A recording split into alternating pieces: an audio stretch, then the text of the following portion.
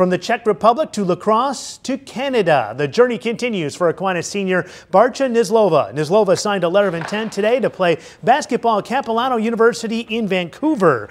Hnizdilova is a foreign exchange student from the Czech Republic. She played in all 30 games for Aquinas last season, helping them reach the Division IV championship.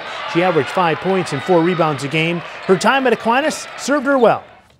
My team is the most important thing. I mean, the time that I spend with my teammates here and the culture of trusting one another, and that's been special. And this year has been just one of the best years I've ever experienced. And I mean, the coaching staff and everything gave me a lot, and I grew as a person.